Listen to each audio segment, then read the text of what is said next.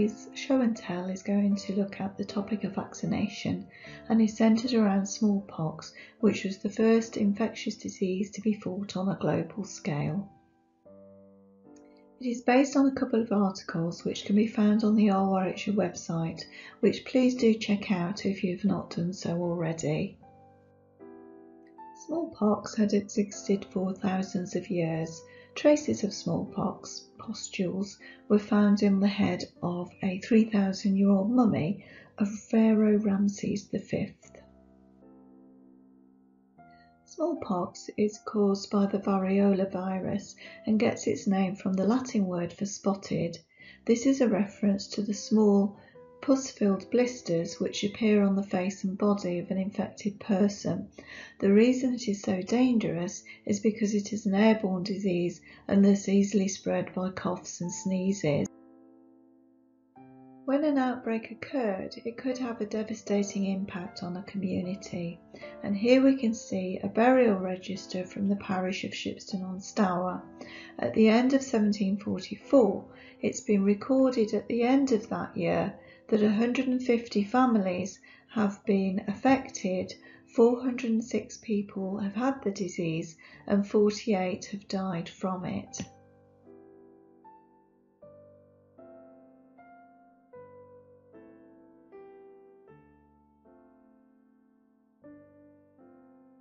Remaining with the register, we can see that each death from smallpox has been recorded with SP marked against it.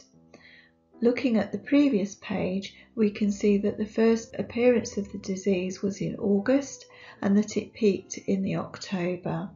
18th century Shipston-on-Stour was a market town with about 200 households, so we can surmise that almost every household was affected by the disease. Those that survived were usually left scarred, and sometimes this could be severe, to the extent that they may be maimed and thereby left unable to work. 28 years later, in 1772, we can see that there is the threat of a further outbreak. This is a vestry minute book, again from the parish of Shipston-on-Stour, and on the 26th of April it was agreed to inoculate all the poor inhabitants, being parishioners, that are willing to be done. It's limited to parishioners because the cost of this is going to be borne by the parish by a combination of subscription and the poor levy, a form of local taxation. The inoculation is to be carried out by an apothecary for the sum of 6 shillings a head. Inoculation did not prevent epidemics because not everyone could afford the procedure, but here the parish has decided that it is a worthwhile investment to help prevent sufferers who may become a long-term burden on the parish. The apothecary in the 1700s was some of the most common medical practitioners. It's interesting to note that a week later, the vestry meeting decided that no person be admitted into the town after Thursday next, and they called this by way of inoculation. So social distancing is not a new phenomenon.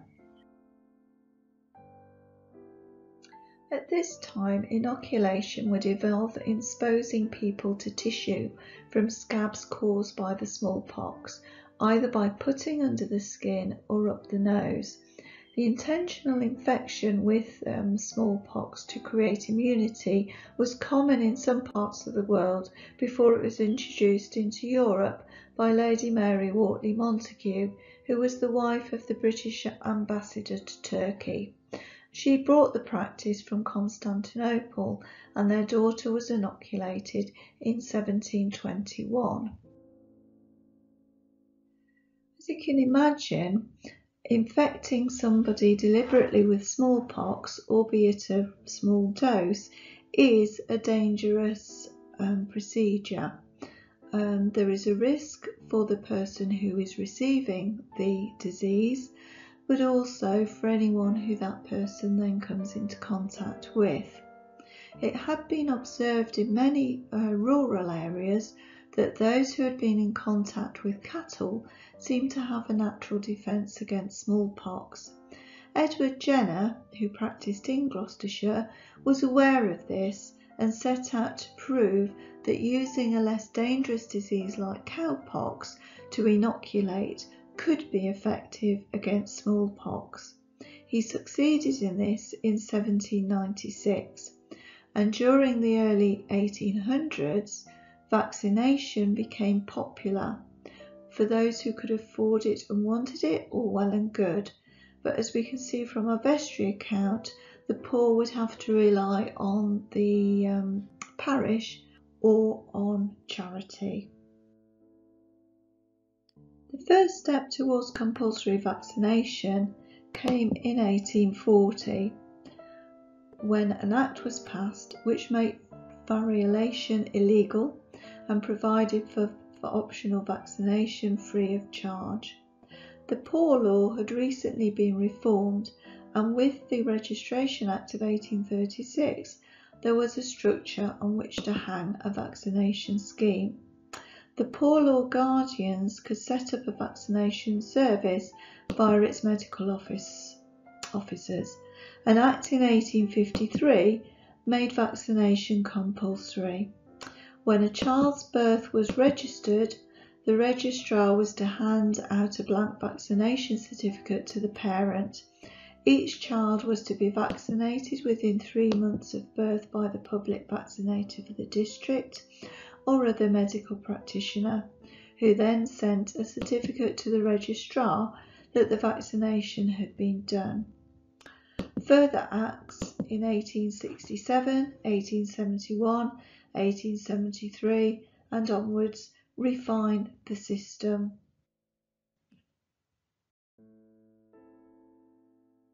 But the great thing about a process and bureaucracy is that it creates lots of records. Our largest number of vaccination registers are contained in collection CR51, which is the collection of the Warwickshire Board of Guardians, which reflects the Poor Law setting. So these are administering the Poor Law in the county. We have an extensive collection of vaccination officers' registers, as we can see from this excerpt from our online catalogue. The vaccination officer was appointed by the Poor Law Guardians, and he was to enforce the legislation. There are actually 43 vaccination officers' registers for Warwick alone.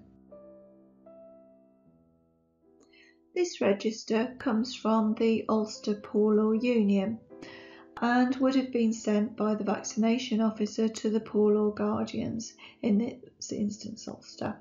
You can see that the information contained in the register on the left-hand side reflects the information contained in a register of births. So you have the name, date and place of birth, as well as the surname and trade of the father or mother if the child were illegitimate. It also records to whom the notice requiring the child to be vaccinated was given, and then on the right hand side of the page we record whether the vaccination was carried out and by whom. The named individuals may have been the public vaccinator or someone paid privately. On this page we can also see that unfortunately Norman Harris had died just shy of 3 months old. We can also see on this side whether someone had already had smallpox or was deemed to have an insusceptibility. So in this case we have an example here of Tom Aston having insusceptibility. By the late 19th century, further refinements had been made to the legislation, and there was some opposition to compulsory vaccination. There were varied arguments ranging from an infringement of liberty and government interference, it was unsafe, or it was unnecessary. The use of calf lymph was ungodly. There was also the feeling of stigma, as it was administered via the machinery of the Poor Law.